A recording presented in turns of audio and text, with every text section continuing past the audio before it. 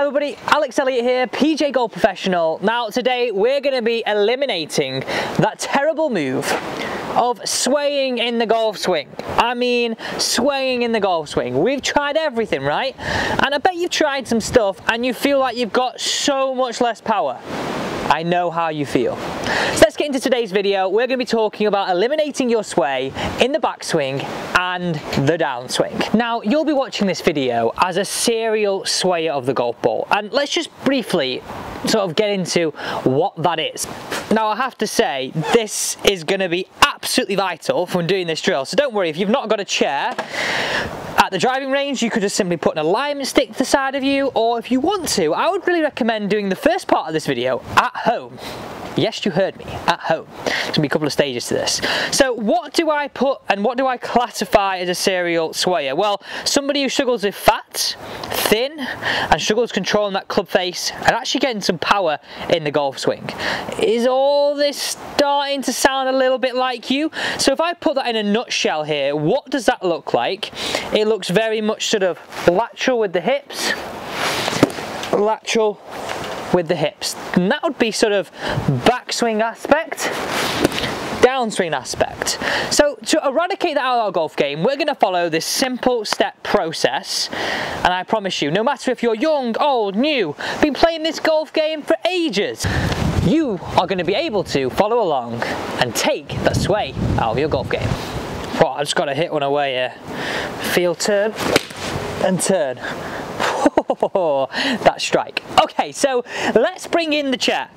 Now, I actually want you to think about this as a two-step process. So something that you can do at home, and then you can take it to the driving range as I am doing right now.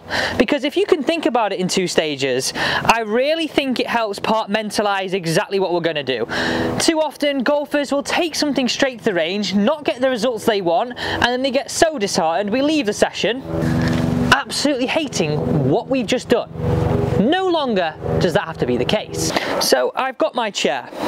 I'm going to place a golf club just across my chest to begin with, and I actually want you to have a fingertip distance away from this chair, okay? Just a fingertip. Now, if you think of you as a slicer, we were sort of breaking down this and working through the chair like this, right? Not good, and this sort of got us a little bit swaying on the way through.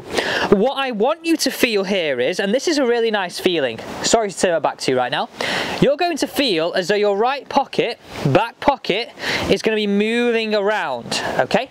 So I want you to create a bigger gap than what you started with between your right hip and the chair to what you're going to have at the top of the backswing.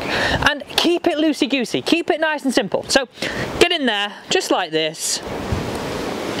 Create a bigger gap. Now, one thing this is going to feel probably a lot to you guys who are slicers is this is going to feel like you're pretty much turning a little bit more on the spot because you've not been doing that. You've had a lot more of this. We want more of this. I absolutely love this as the first stage, and what my task is for you before you even entertain this down at the driving range, go and do 10 reps, just 10 reps at home.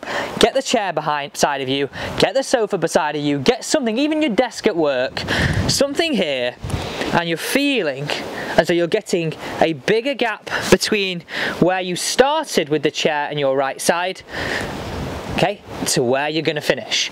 Now you can really see how I'm turning onto my right hand side, but I'm using the key word there, turning and tilting, not sliding and then swaying. Okay, so think about this video as two-part process for each backswing and downswing. That's part one of the backswing. Let's get into part two. So moving that chair out of the way, we need to have something where we can actually hit some golf balls, right? So what I would simply feel, and there's two options here for you. Number one, place an alignment stick just outside your right foot. Hit some golf balls away, and I would hit some golf balls away with the method that I call freezers. So it's just to the top, feeling again that my right hip is getting further away from my alignment stick. So freeze, hit. Really feeling as though I'm getting further away. We could also, which actually, if I'm honest right now, I much prefer this one. I would use a basket. Now I would place a basket just outside your right foot. Now this takes a little bit of imagination, like with a lot of my analogies. Let's imagine this was a big building that came all the way up here, okay? What we're trying to feel, exactly like we had with the chair there, our right hip's getting further away from the building. We're really feeling as though we've got to coil up. Now this is really going to help us in the downswing. And again, I would simply work through that process called freezers. We're going to stand in there, get the basket just outside our right foot, because again, you sliders, we would sort of see more of that motion into that basket, and we're going to pause, just hit it away, and really get that feeling of being a little bit more centered, being a little bit more coiled, and not seeing any of this. So I was hitting golf balls just before, really nice and simply. Basket, imagine this was working up here. Again, like I said with the chair, make that gap bigger. You can really see what this is going to help me achieve in my golf swing. So that's the end of part 1 of this video. So we're going to go straight into part 2 right now on the same video, which is getting into downswing. So if you think right now we've really got you coiled, simple expression, right hip away from the building or the chair, go through that process, a bit at home, bit at the range, and you'll really start to see some improvements, and maybe even do a bit at home in between each session. Now if you are enjoying this video at any point, I really would appreciate it if you could hit that big red subscribe button and obviously that thumbs up button. It helps me and it helps this channel grow. Right, let's get into downswing. How do we stop that sway?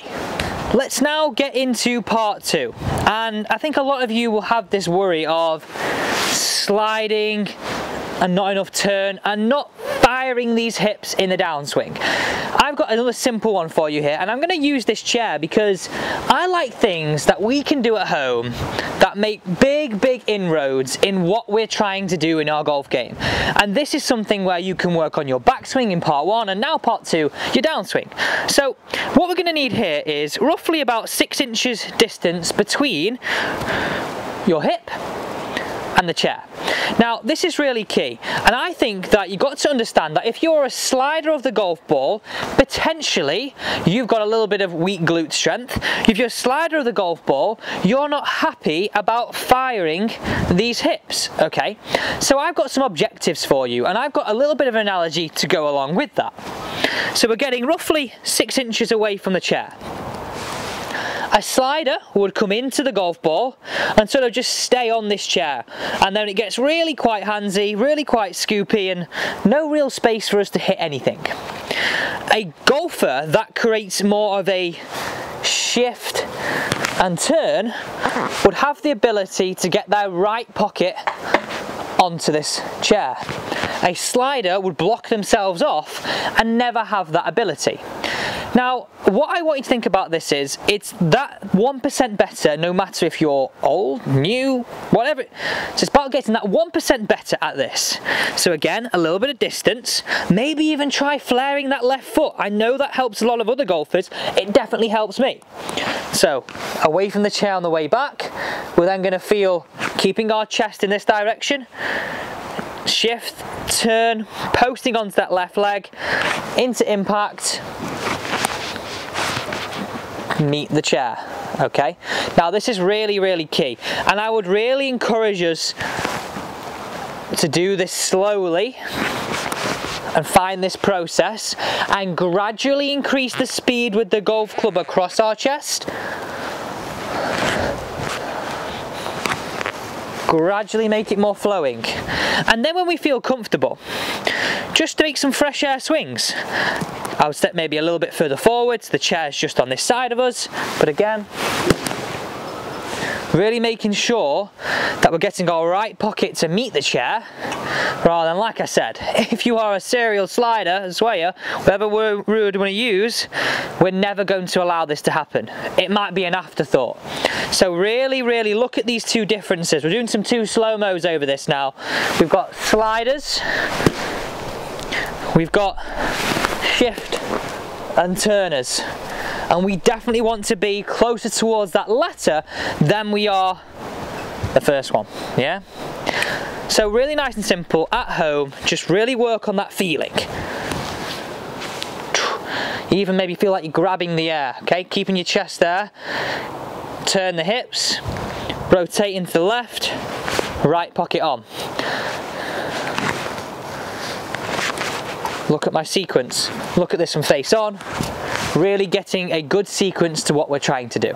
So hitting some shots away, this is what I'd recommend. So if we're going to take that concept of the chair into now something where we've got a basket exactly as we did in the backswing, I would simply, again, place that basket just outside of my left foot now, not my right foot, and really get that feeling of allowing that right pocket to sit on top of that basket. That would really make sure that we've got a lot more turn in there as opposed to a lot of slide. Now, it's really important that we leave today's lesson with that concept of right hip away, shift and turn, into impact, all the way through. That will allow us to eliminate that sway, eliminate that slide in the golf swing. And I've said this before on the channel, it's about doing mini steps. I told you that'd be great if you could do that slowly at home with the chair, and the same thing here on the golf course. Let's create some slow versions of what we're trying to do rather than just rush ourselves into this. It's very, very important that we follow this step-by-step guide, and you can see here we had 2 parts to stage 1, 2 parts to stage 2 in terms of backswing and downswing. So guys, thank you so much for watching today's video. I hope that is really giving you a great insight on how you can eliminate swaying, sliding, whatever terminology we want to use. You can see that a little bit of slide on the way down with some turn is actually what we're wanting. But too much, too little can get us in trouble. Follow this simple guide, try it at home, take it to the range, and I honestly will tell you this right now. If you work on this just 10 swings at home without a golf club, you will get better. Thanks so much for watching today's video. I hope you enjoyed it, and if you did, don't forget to subscribe.